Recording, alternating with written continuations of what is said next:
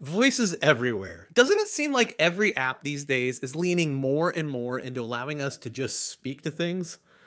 Your users are going to expect that sooner or later, right? Now, the good news is that extremely great automatic speech recognition is available for you to use. You know, like take what someone says and turn it into words very easily. I've built a starter template to let you get your hands on it. Here, let me show you. So this is an Astro app that I'm hosting on Workers. It's a web app, and I'm just using plain old standard HTML to show things off. Now, the first example here is actually a recorder. So I can click and start recording. I'm going to record this and my voice, and it's going to make a recording that I can pass up to an AI model. So I'm going to press stop, and when I press transcribe, it's going to take that recording and it's going to send it up to Workers AI, and we'll come back with this. So it's pretty quick, right?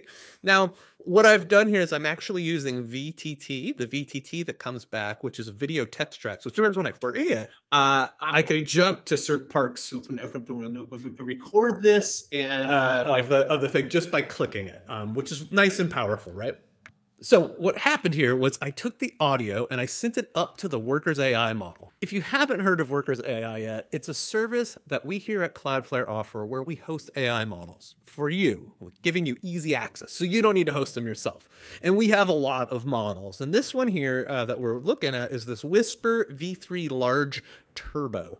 And it's got some parameters, some additional parameters that I thought maybe we should explore while we're here how those works, which is what is going on in these additional examples over here. So I'm going to come down here and you see there's this transcribe and an existing file. So what I've done is I've recorded some very specific information about Cloudflare, and then I ran it through a voice changer, which made me sound like a teenage girl. Basically, I'm trying to make it very hard for the AI to translate what's happening here, or to transcribe what's happening here.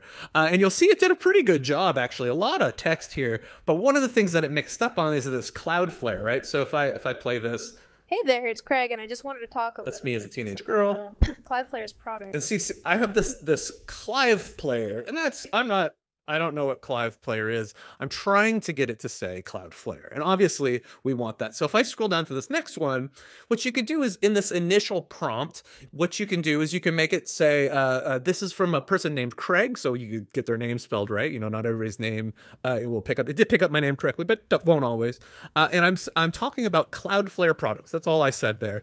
And then if I go ahead and I do transcribe on that, it will go and it will use that information to make the transcription better. So this is great if you're using specific terms in a recording. And there you'll see that I have Cloudflare's products right there. And so Cloudflare's product. So we have awesome. Now, you'll notice that it's also coming out properly cased. You might not want that. Maybe you want it in the style of maybe a Sam Altman tweet where it's in all lowercase. So you put the prefix property in here and you say, I would prefer everything to be in lowercase. And it should come across. It will use the style that you started with and try to make the rest of your transcription look that way, which it did. And I could combine the two and we would get rid of this Cloudflare's problem that was happening. I could combine both of those parameters to make that go. Pretty cool, right? Now, the other bonkers things that this model does is it actually does real-time translations. So what I've done is I've made a file of what I would commonly say people trying to learn Spanish would do. So let's see what comes back here. So the translate, and so, you know, I said, my name is Craig.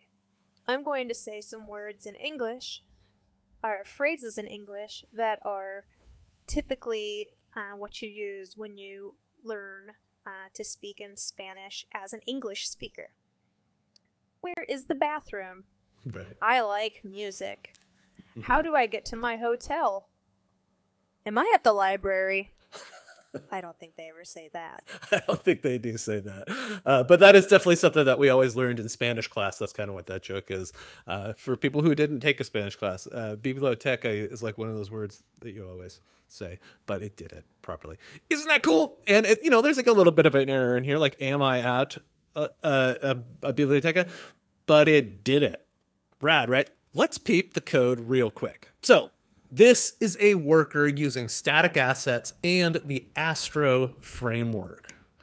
This is my first Astro app, so please don't judge me. I think I'll make a separate video about how this all works because I'm a huge fan of how easy it was to build reusable components like this example, audio player and transcription controls.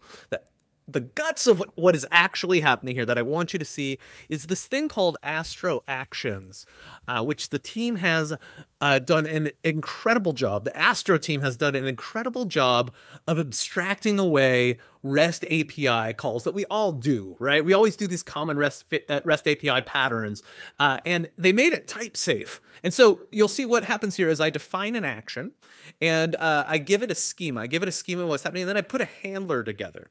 And what happens is it does whatever, and whatever I return, it comes back inflated. So the transcribe action, I know that the schema is going to match. So what I do is I just pass it straight into inf.ai, right? So I pull the environment out of the context here. This is how Astro does it. I pull the environment out, I call run on that model, and I pass the input in, which is awesome. And to do that, to get access to just hit that model, one line of code, right? So I'm going to jump in, and if I look at my Wrangler TOML, all I had to do is I did this binding of AI. And this is where we have a whole stack that you can bind to all these different things. And the one that I bound to here is this workers AI model. So let's get back to that actions page here. Oh, actually, let me show you the calling side of what happens here. So I've made a little Astro control here, right? So this is where we click the button. When we click the button, it ran this transcribe function.